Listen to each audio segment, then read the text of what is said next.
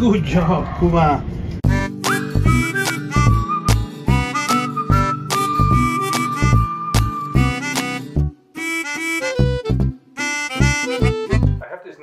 Hi, I'm Stefano and welcome to Rikai Bonsai, a place to learn bonsai from the ground up. Today I'm following Jelle's tutorial on roots of a rock to make a Chinese elm forest.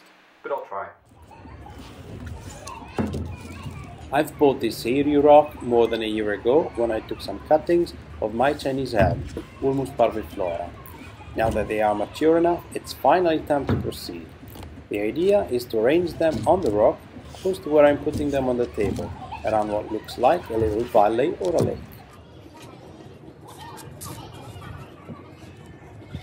I prepared aside some raffia, cocoa coir, tin foil, some soil, perlite, molder clay and cocoa coir in equal parts, and a training pot. Then I started exposing the roots of the cuttings. Elms are indeed vigorous growers, and these cuttings already have some branching and were pruned a couple of weeks before shooting this video. In theory, they should also have good roots, but you'll never know until you check. Certainly have to be careful not to disturb them more than necessary, since the repotting season is well over. Luckily, it turns out that all the cuttings have enough roots, so I can wash off the remaining dirt and keep them in water until it's time to anchor them to the rock. Because obviously, I decided to work on this project the evening before the hottest day ever recorded in the UK.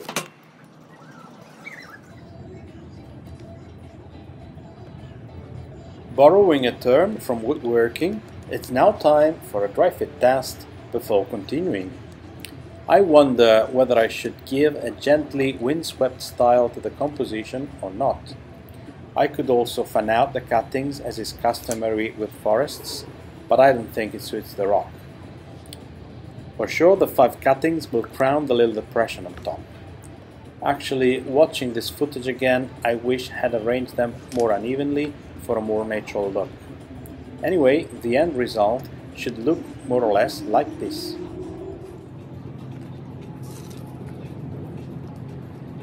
Now, the tricky part.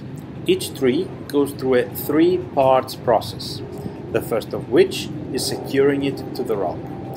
Once I identify the spot where to place a plant, I use a thread of raffia to tie it in position.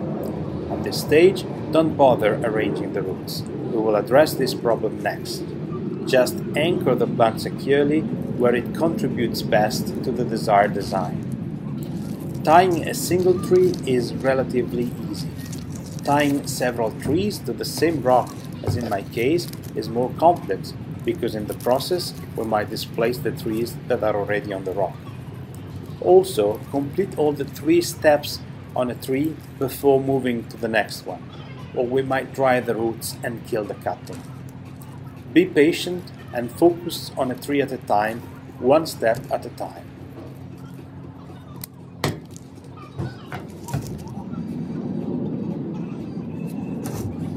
The second step is arranging the roots.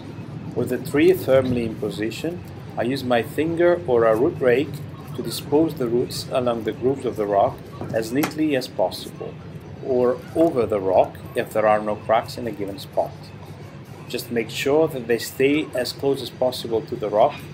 They will wrap it and give a better look to the bonsai as they grow.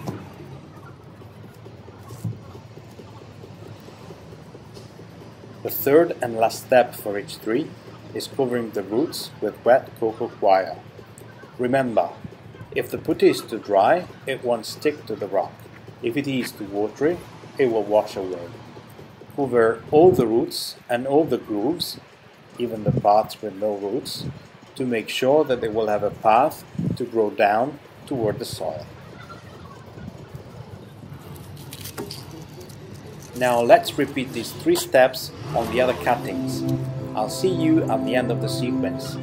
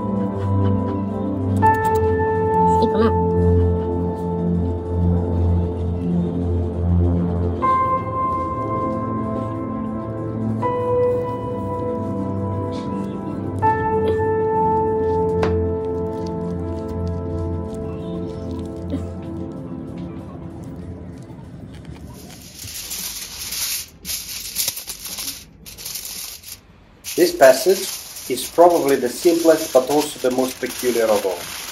Once place the cutting roots on the rock and cover them with soil, it's important to make them grow around the rock. Previously, I placed coco wire also into the empty cracks of the rock, as it helps anti-seed new roots to grow there. Now, I jacket the rock in tin foil so that the roots continue to grow down before expanding into the surrounding soil of its future pot. Finally, I use a string of raffia to secure the tin foil to the rock so that it doesn't get loose and let the roots escape the pot.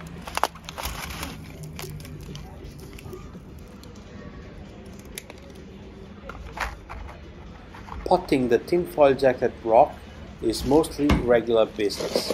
After placing a draining mesh at the bottom of a draining pot for retaining soil, I pour some into the pot up to 2/3 of its height, forming a little mound in the center. This soil is a mix in equal parts of perlite, molar clay and coco wire. I initially intended to replicate Nico's recipe, but not finding turf that doesn't melt into mush here in the UK, I replaced it with old school cat litter, which absorbs water well, but keeps the shape. Then I realized that I would not be able to water as much as I should this fast draining soil when at work, so I increased the amount of fir bark first, then eventually swapped it for coco wire for good. Anyway, sit the rock on the mound, making sure that the trees are all positioned right. Then surround the rock with more soil and push it down. Shake the pot and bang on it to fill any air gaps, because otherwise they might create space for the roots to grow in the wrong direction.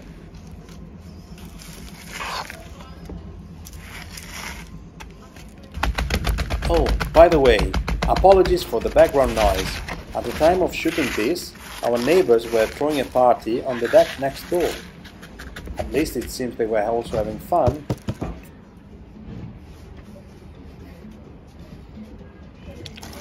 Now that the cuttings and the rock are in place in the training pot, it's time to give them some water. And this video becomes more and more ASMR as we get closer to its end. The water collects in the depression on the rock, giving life to the suggestion of a mountain lake. Unfortunately anyway, it flows away soon after, so I ended up making a valley out of it by adding some spare moss.